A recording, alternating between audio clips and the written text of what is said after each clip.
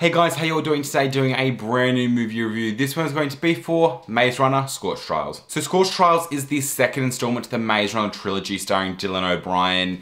And I can't remember her name, but she plays Effie in Skins. I can't remember her name. This film pretty much takes off from where the first film ended, literally.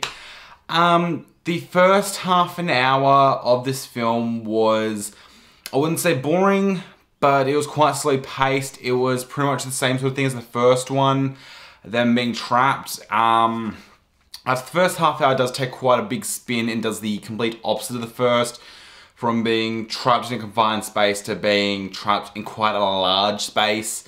They literally have the entire world in this film to be trapped. The synopsis of the film, the synopsis of this film is pretty basic. I don't want to waste too much time here because I'll leave the link for the trailer down below. Pretty much Thomas and his group of, I don't know what you call them, I wouldn't call them gladers, but his group of friends, after they escaped the maze, have now been put into this safe place. And Thomas sort of discovers that they're doing some dodgy stuff there. So him and his friends decide to leave or escape. And from there they decide to do something. I'm sorry for that train in the background. But they decide to escape from this place after they find out what they're doing. I'm not going to spoil it. I don't want to spoil anything that wasn't in the trailer.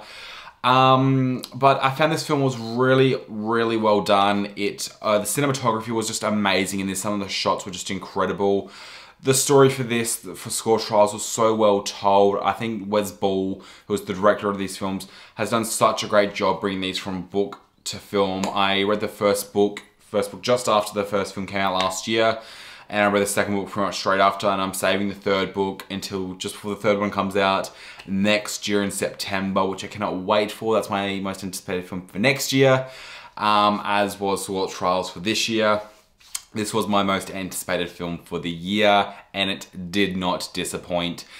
I did have my doubts when it did first start, and they were trapped in the, whatever you want to call it, safe place. I did have my doubts. I'm like, oh, I don't know if this will live up to the expectations. I think this will fail. Not fail, but I think this will have sequel syndrome. It definitely doesn't. This is one of those sequels that is so well done. They've completely flipped the series on its ass.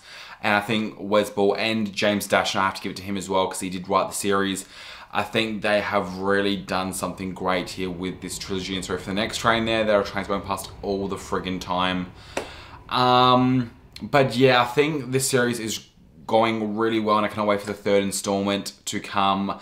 You do see a little bit more of Wicked in this one, which I think is great. And there is a lot of key plot things in here. Like there's a lot of shockers in there and stuff that you wouldn't expect to be in there. This is definitely one to check out in the theaters, guys. My theater was absolutely packed, and the theater I went to was so big. It was like a VMAX screen. If you don't know what a VMAX screen is, it is a humongous screen. Like it's 20 something meters long. It is so friggin' huge, and the theater was almost full. There was like one seat left. It was so full.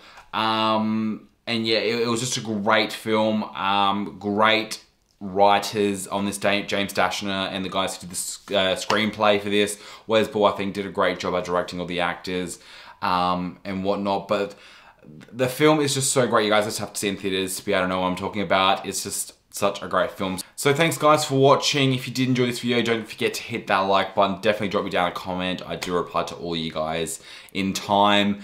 Also don't forget to hit subscribe if you want to see more, and share this video around if you did enjoy it. So thank you guys for watching, and I'll see you on my next video.